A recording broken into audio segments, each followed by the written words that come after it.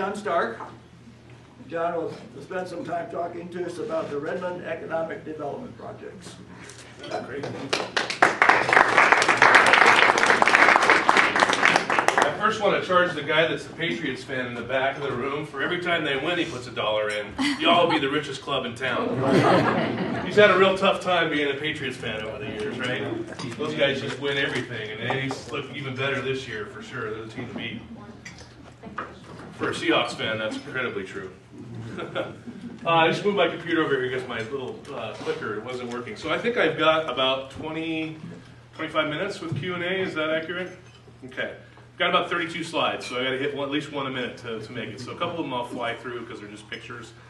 But I'm happy to be here. I've been a speaker here before. I'm Jon Stark, as mentioned. I'm the Senior Director for Redmond Economic Development, which is a private nonprofit that's funded both by the city and private sector business to do economic development on behalf of the city of Redmond. And so we've been an organization since 1987, and I've had the privilege of leading the organization for the last, going to be 11 years in November, so how time flies. Alan just asked me how long I was at the position I was at prior to this at Express Personnel. I was there for 9 years. This is the longest I've been in any one job working for any one organization. As long as the community will have me, I think I found a home here. I really enjoy the work. So. And your wife must be happy too. She is. All right. Yep, so I moved from Redmond, Washington to Redmond, Oregon. I didn't get confused trying to drive home one day and went to the wrong Redmond like I've seen people do at the airport before. But definitely found a home here, wanted to live in a smaller community. Bellevue, the neighboring city to Redmond, was exploding, and so was Redmond, and it just didn't feel like home anymore. My parents started there in 1967 on a piece of farmland, so that farmland today is now Overlake Retail Center. Anyway, this is us, economic development, and the work we do is really around industry development. So we work specifically on traded sector industry, so companies that have products or services that are consumed elsewhere. So their products or services are actually exported out of the region, non-retail type businesses, where the jobs resulting from those revenues generated outside the area help improve our community, and the property taxes and income taxes help our counties, cities, and our state grow. So it's about revenue growth for those entities. We do that in 3 ways, really: business development, working directly with CEOs to help them move, start, or grow here in Central Oregon. So companies that are looking at Redmond as a possible place to do business, we're concierge to them. We help them figure out A to Z problem solving, from permits to site selection to incentives, finances, etc. And then we also help existing companies expand and new businesses start up. On the move side of things, we don't just wait for the phone to ring, and I have a slide here. I'll talk a little bit about some of our casting out of the community to areas and industries that we're interested in trying to bring to Redmond. We also collaborate and advocate for the business environment here to keep Redmond and Oregon competitive. There's been a few losing battles on that front in recent years. And then sustainable operations. So that's making sure we have adequate funding to support our staff and the initiatives that we put forth in our strategic plan. So that's a kind of a frontward looking overview of our strategic plan that you have right there and different things that we do. So, but what's been going on? Many of you have seen me speak here in other locations a couple of years now, 3 years running, 2016, 17, and 18. The Milken Institute rated us the best performing small metro in the country, 3 years in a row. And that doesn't just happen by chance. They look at GDP growth, they look at wage growth, they look at job growth, population growth, and we've had a very substantial economic growth. I don't know if you know this, but 2017, we were the fastest growing GDP in the country. And that's about 8.2%. We're tied with a place, Lafayette, Louisiana, I think it is, back east. But the Milken Institute has us up there at the top for the last 3 years. And if you look at the names on this, there is no other metro that's been in the top 10 list for the last 4 years running. So we were 8th in 2015, and in 3 years in a row, the Milken Institute rated us best performing small metro. When I say metro, metro is the Deschutes County area. Has to have a town over 50,000, that's Bend, and then it's the surrounding area. And Redmond's contributed more to the metro growth than it ever has before over the last decade. So we're a big part of this, and that's part of why they've in the past called it Bend Redmond MSA. It used to be called the Bend MSA, by the way. Also the Heartland Forward Foundation. This is funded by the Walton Family Foundation. There's a guy named Ross DeVol. We brought him to this community to speak before. He's an economist. He does forecasts. And they did a study of the top 30 most dynamic metropolitans, looking at near and medium data to gauge prospects for future prosperity. And these metrics include GDP, job, and wage growth, but uniquely, it included jobs at young firms, firms that are less than 5 years old. And we've got a number of them here. Basics is a good example right near this location. They were 0 employees, didn't exist 6 years ago. They started here in Redmond, built a new corporation, and they've got almost 180 people that are working there. In 2016, they were Oregon's fastest growing company. So we've had some good success with these young entrepreneurial companies growing. We were number 5, Bend, Redmond, MSA on most dynamic metropolitans, and there was no other Oregon city in the top 50 except for at number 50, Salem. So we were leading the state in this particular analysis. And then area development, I did have the slide last time I spoke, but as a place to locate a business, Bend Redmond was also noted in the top 10, number 2, by Area Development, which is a site selection magazine. This is a magazine that people look at that are involved in real estate based on what types of trends are happening with site selection. At the end of the day, this particular analysis was 384 metros and included 21 different economic analyses, so it was a pretty broad look at it. But it helps for us to have these types of things when businesses are looking at the area in terms of how we compete. And then this one most recently, and I'm pretty proud of this because it's not Bend Redmond, this is based on small cities. And there was 1,261 different small metros that were looked at. And this was a citywide, not a metro-wide look. And Redmond was number 4. And Bend was separate from us, number 9. So for the first time I've seen Redmond ahead of Bend in one of these analyses, and it was really quite a coup in our office when that happened. There were only 2 other Oregon cities in the top 75. Aloha was number 76, I believe. And they looked at business environment, so these are the 3 categories, a little hard for you to see, but Redmond was number 3 in terms of the business environment. That talks about support services for businesses and how a company can move here and grow and be supported by the community. Number 8 in terms of access to resources, that's financing, incentives, training, things like that. And then this is where we were actually really short, business cost rank.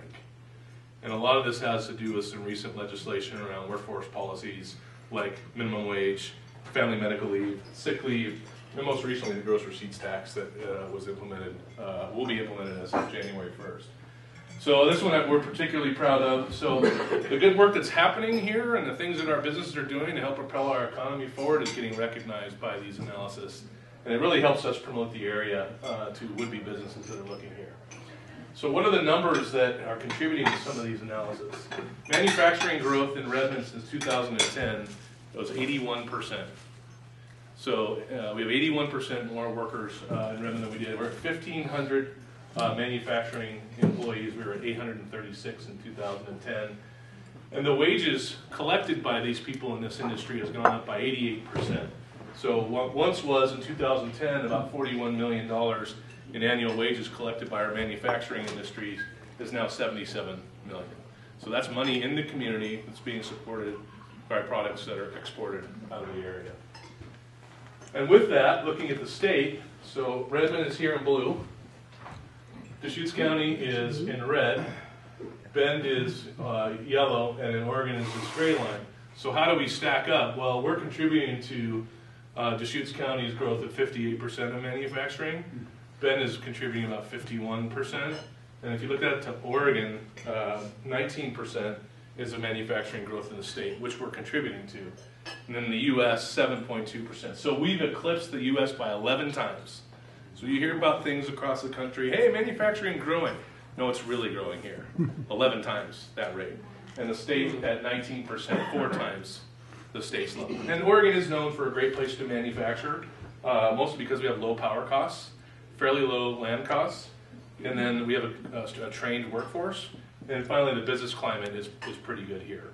it is weakening a bit with some of this legislation I mentioned before. And then this was in the paper a couple of months back. There's always been this thing that Redmond was the bedroom community to Central Oregon. You live here, but you work elsewhere. Predominantly Bend, but the census data that came out through the ACS American Community Survey indicated that we are actually a net in-migrator of jobs. So about 500 people more come to work in Redmond than leave Redmond, region-wide. Now that's a different number for Deschutes County, or for Bend, excuse me. We employ about 2,000 Bend residents, but we ship out about 4,000 people to go to work in Bend. So effectively, we're not the bedroom community of the region. We actually import more workers, and that's changed. Alan, when you were mayor, that was a little different number. So it's definitely changed, and it's changed because of the resilience of our companies coming out of the recession, some of the new companies that we've added or started, and then the growth of what some of our existing businesses. Good example of that is PCC Schlosser. 2009, they employed about 209 people. Today, they're 460. And that company's been here since the mid-90s, I think, since Phil Schlosser brought it in. And it's later been acquired by Berkshire Hathaway. They do titanium cast parts. They're a big facility on the north end of industrial. So when I offered to do this presentation, I was asked to talk a little bit about some of the companies that have been moved, start growing here in Redmond. And so this is our 3-year business activity. Every one of these companies, we helped do something with their facility, either build a new facility, expand their facility, move into the area, or start a business. So we got Riff Cold Brew Coffee, Geist Beer Works, Hillsboro Aero Academy, Cabot Brewing, Nosler, who's been in Bend for decades, Springer Precision, Bebop Biscotti, who was in Bend, Radian, that was in Salem, Initiative Brewing, the startup, Tensility was in Bend. They moved out of California a few years ago and then decided to find something a little more affordable here in Redmond. Mackenzie Cascade, they're a heavy equipment, heavy excavation contractor. Gompers Gin's brand new. I mentioned PCC Schlosser. Traeger Grills, pretty big name, an Oregon-born company. They actually purchased Pacific Pellet, which was a business we started here, one of my first projects in 2009. Medline Renewal, medical device processing company. Pacific Fabrication, or PacFab, Central Oregon Garage Door, the De Leon Corporation, Snow Temp, Composite Approach, Triogenics, and Treasure Valley Coffee. So how many of you know 5 of the businesses on this list? Pretty good number. How many of you know 10? Wow, that really shrunk. How many of you know all but 3? Josh in the back's pretty. How do you know about them? Just out in the community, or I use these companies, or yeah. Very good. A lot of consumer goods up there. We're seeing a lot of that. A lot of consumer goods in the pipeline I'll show you in a few minutes. So we touched every one of these companies in the last 3 years, helped them do some capital investments, add jobs, again, buildings, structures, equipment. And we've helped many more companies, but these are with substantial economic development projects. We don't count the things where we spend a couple of hours providing information or resources or referrals. This is the last 5 years for us. So since 2014, we've had 56 projects, about 6 a year has been the average, but last year we did 8. We've done 4 this year. With those projects, those 56 projects, 1,723 jobs were created or retained here. So it's not just manufacturing. There's distribution companies that we work with. There's technology-related companies that we work with. So we've helped catalyze the growth of 1,700 jobs here in the Redmond community and about $77 million in capital investment. 2017 was the largest job creation we had in the past 6 years. And then 2018 was the most completed projects we've had in 10. So we've definitely had a really strong year in terms of completing these projects. John, go ahead. will you count when those new hotels come online? That won't factor into this, right? No, because we're really focused on that industry. Okay. We've supported a couple of things that the hotel groups needed in terms of data and information, but it's not substantial enough help that we call it a done deal. For us, it's if we engaged in a CEO over month, year over year. I mean, BaseX took 17 years to make that happen. If we've engaged with a company, and spent hours and hours, weeks and weeks and months on projects, And you can go to the CEO and did Ready help you? And if they say no, they're not up here. So it's only companies that we've substantially helped get their projects done. So in the hotels, generally not. And then 2019 year to date, we've got 4 done deals so far this year, 75 jobs, about 4.5 million in capital investment. The biggest one is moving Composite Approach out of their facility on First Street over to a facility over off Jack Pine in 15th. And I'll talk a little bit more about that here in a minute. Top 3 challenges we're facing: workforce availability and readiness. Within that, there's the readiness part of that is really about our internship program, which I'll talk about in a minute. And another not so new issue that we're facing, Alan's involved with childcare. So we don't have enough childcare seats in our community to serve the demand. Frankly, we only serve about 30% of the demand. So 3 in 10 kids in our community are receiving childcare when there's 10 that need it. So that data was produced by Neighbor Impact here not long ago. So we're working on that as well. Construction cost, something that's a little bit out of our control, other than trying to help our local jurisdictions understand that construction cost is part of our economic development, and if it gets too expensive, people frankly won't build. But right now, labor and materials have gone up 30% over the last 5 years, so it's more expensive to build than it was. And then finally, because we've had this success and a lot of absorption of our industrial space, and I'll have a slide on that in a minute too, we're now building some industrial space to put businesses in, but those new buildings that have gone up have absorbed most of our 1-acre lots. We have 6 left in Redmond. So if someone comes here and says, I want a 1-acre lot, I got 6 options to show them. And so we're trying to get someone to do an industrial park to break up a larger piece of land into 1-acre parcels, Josh. Is a lot of this build to suit, or is it all spec building that's through that building? Good question. So the development, and I have a slide on this in a minute, it's either owner occupied or it's spec. There's actually only been 1 build to suit in the community over the last 10 years. More businesses are looking at it because they don't want that asset on their balance sheet. And they're also concerned about, having ebbs and flows in the economy and having a risk of that asset on your balance sheet. So here's our internship program. We do this through Youth Career Connect. We placed over 100 high school and college students in businesses here in Redmond since we started the program in 2017. Our goal this year is to place 100 students again this year. This is publicly and privately funded, both through East Cascades Works, our Workforce Investment Board, as well as some other contributions from foundational support. COCC helped us get it seeded in the very beginning. REA, Redmond Executive Association, is a big funder of this.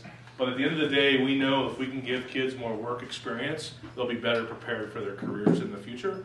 I don't know if you know this, but in the 80s and 90s, about 60% of kids worked by the time they were 24. That number's down to about 32%. So less than half the number of kids that worked in the 80s and 90s work today.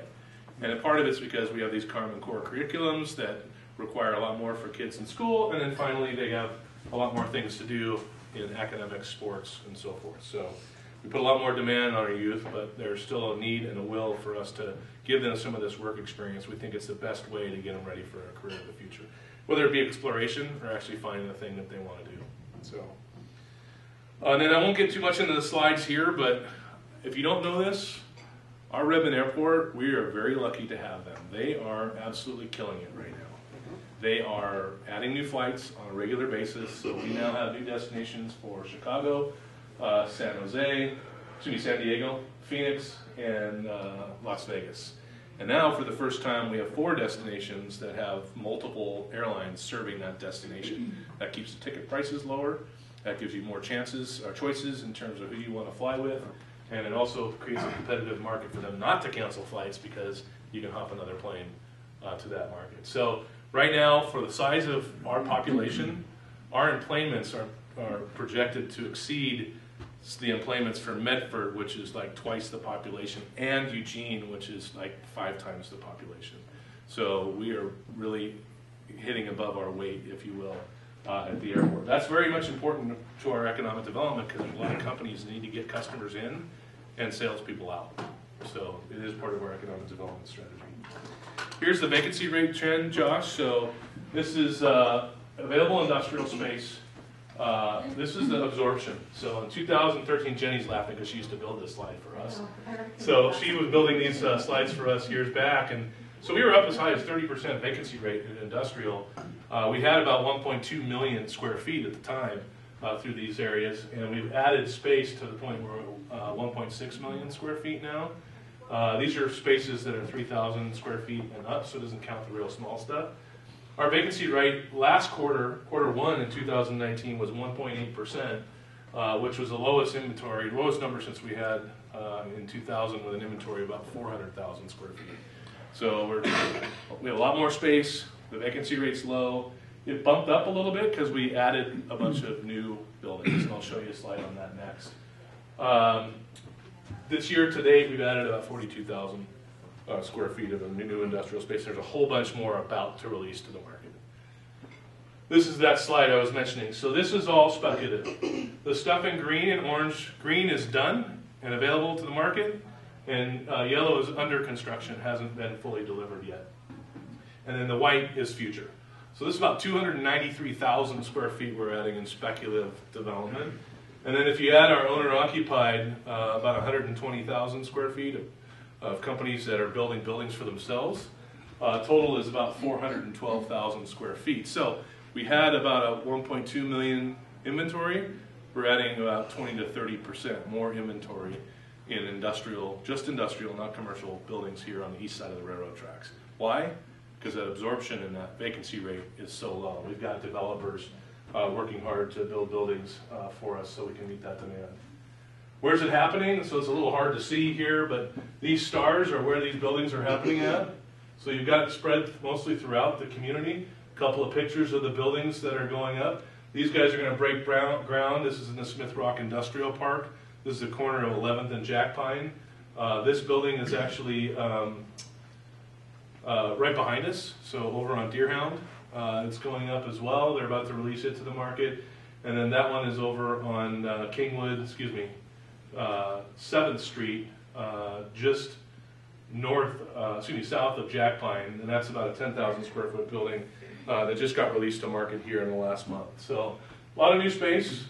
This is that one I just mentioned over by Jack Pine and on 7th.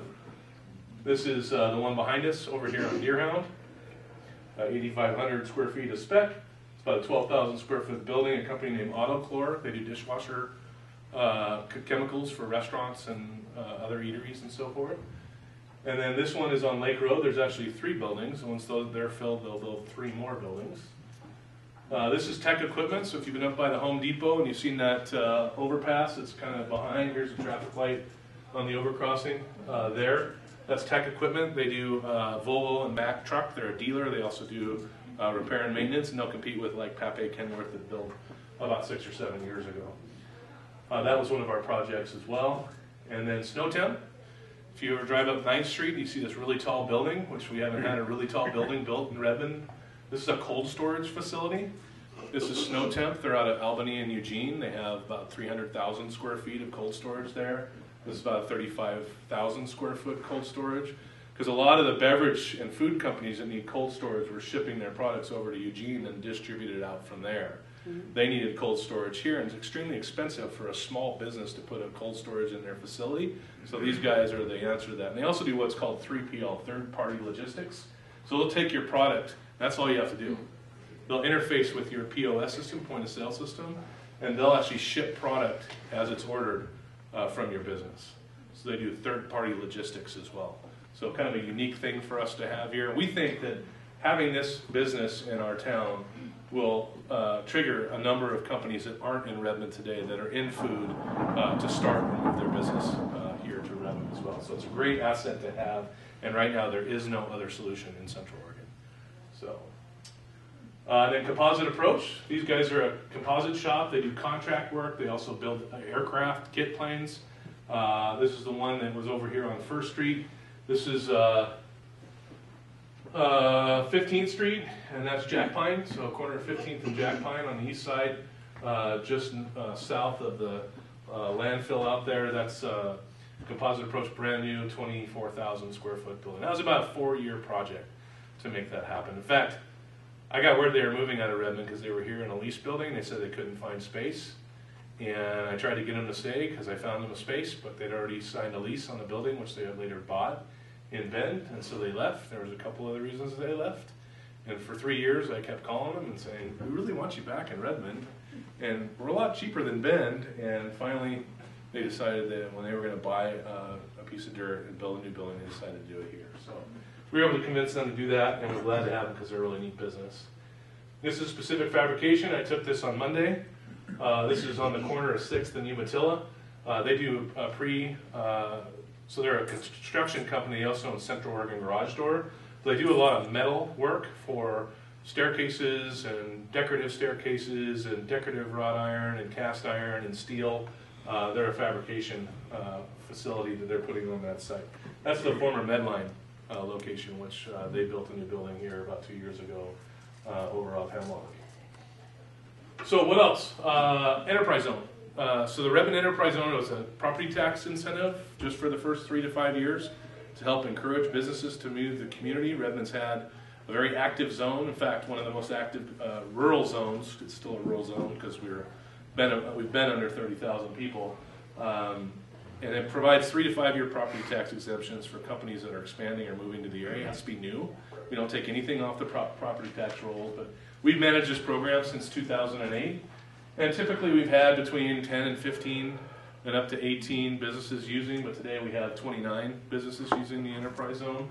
And those companies are expected to invest about $48 million, create about 514 jobs, and we're scheduled to go through a redesignation process of that zone. You have to do it every 10 years. This is our #1 incentive. Without this, Facebook doesn't exist in Colorado. Apple doesn't exist. Basics might not be here. Medline would not be here.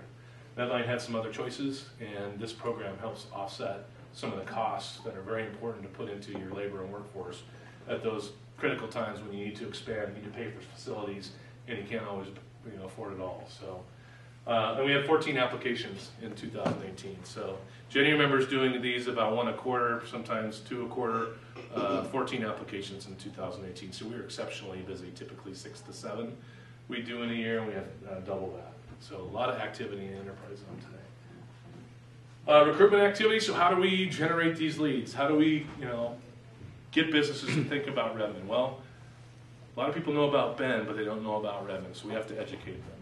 So we attend a number of trade shows. We're part of a group called Team Oregon, through our statewide trade association.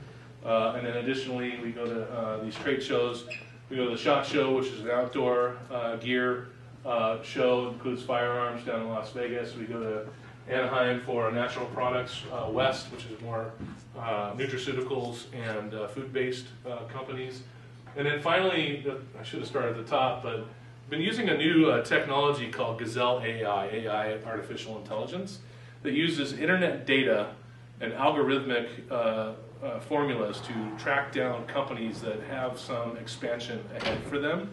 And so this is something we've invested a little bit in terms of money and a lot of it in terms of time, but it helped us generate leads 24 last year. And right now on my desk, I've got about 150 companies that has generated leads for us to follow up with. So we're definitely using new technology today and leveraging some of these folks that put together software to help us generate leads versus going to a trade show and talking to 200 businesses to get 1 or 2 leads. This is helping us comb tens of thousands of businesses with data and information and then narrowing the field based on our criteria. So that's really helping us a lot. There's no silver bullet to this type of work, but it requires time, and you can't do the same thing every year. You have to be creative. And we feel like we're kind of on the cutting edge with this Gazelle AI in terms of what we're doing. Pending projects, working on about 23 right now. That number's down from last year because we put a lot of projects on the ground. We've had some new ones come in, but we've also retired some older ones that have said, well, maybe in a few years we move that out of our pipeline. And if all those companies came to fruition and created about 611 jobs, about $80 million in capital investment. So those companies are in the final stages of making a decision. We're waiting for a yes or no. We've already engaged them. We've already provided proposals or sites. We've already talked about incentives. We're waiting for them to make a final decision. So who is it that's looking at us? I'm moving fairly quickly now because I've got a few minutes left. Advanced manufacturing is our largest, 2 companies in the industry sector. So the top one's here, second one here. Agricultural products, aviation, aerospace, building products. Consumer goods is still our biggest industry looking at us. And then outdoor products and specialty manufacturing. The advanced manufacturing is primary metals, PCC Schlosser would be an advanced manufacturing company. In terms of company size, like what size of companies are looking at, this is the jobs they create in our community. A majority are smaller companies, which is great, because we like to move them here and help them grow. Bedline moved to Redmond in 2004 with 14 employees, and they're 240 today.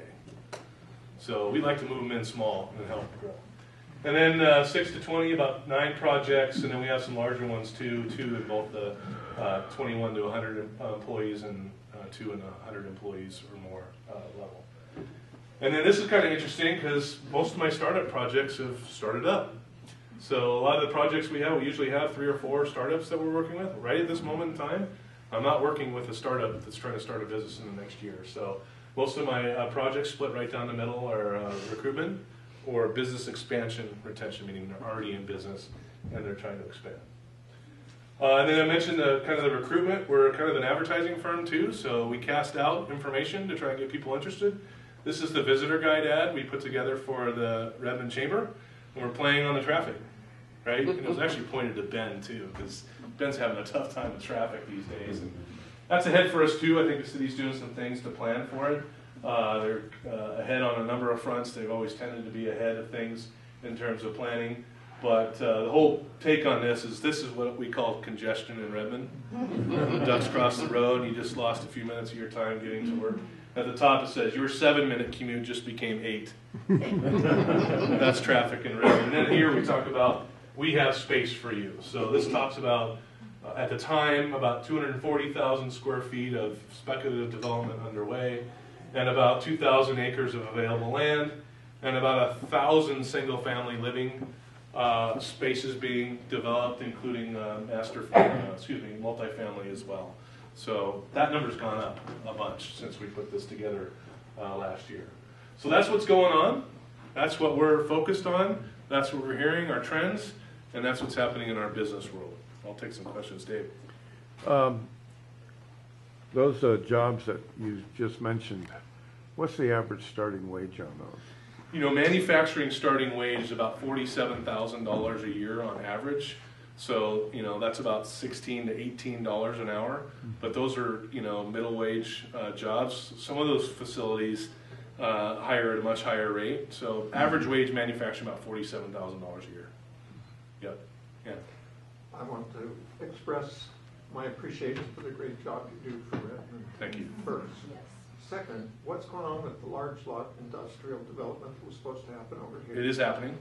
So the annexation agreement's been approved by the city and by DSL, and DLCD's approved it as well. So no appeals on that. So it will become 960 acres, about 140 for the fairgrounds, about 20 for the Oregon Military Department, and the balance of about 700 will be large lot industrial. Large lot industrial means 50 acres or more.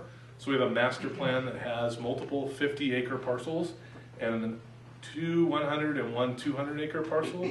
DSL under the annexation agreement is required to put about $2 million worth of infrastructure in. So that's being designed as we speak, and then they'll start the construction process for that.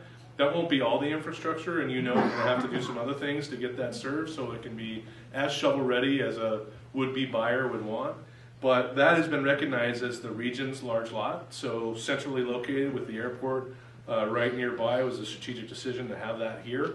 But we're talking large-scale manufacturing, large-scale distribution that would occur there. Those projects don't come around often, but now we have something to show.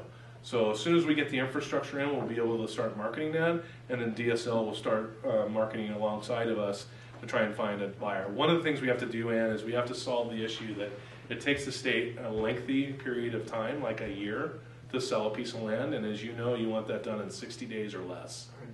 So we need to fix that, and that's the work that we do. One more question back here. What's the projected timeline on that? For DSL and everything, another year. Yeah, we're working on all this stuff now. I think that year will take about a year, depending on the winter we have on the infrastructure, and we're working on this land sale process as we speak. So probably 12 months. Very nice. Yeah. Donnie? Are you gonna, does the road have to be put in? Yeah, so that's part of the infrastructure. The whole road won't be put in, but there'll be some improvements made to it. That's 19th Street. And eventually we want 19th Street to go all the way down, not necessarily to Bend. We think it should, But we've got some hurdles to cross to get there, but certainly to Quarry or Elkhorn are the two natural cross streets for us. We just don't know which one yet. John, will you be able to stay around and answer a few I questions? can, for yeah. some If you want folks? to close up the meeting? Good, thank you very Yeah, much, appreciate my it. pleasure. Thank you. And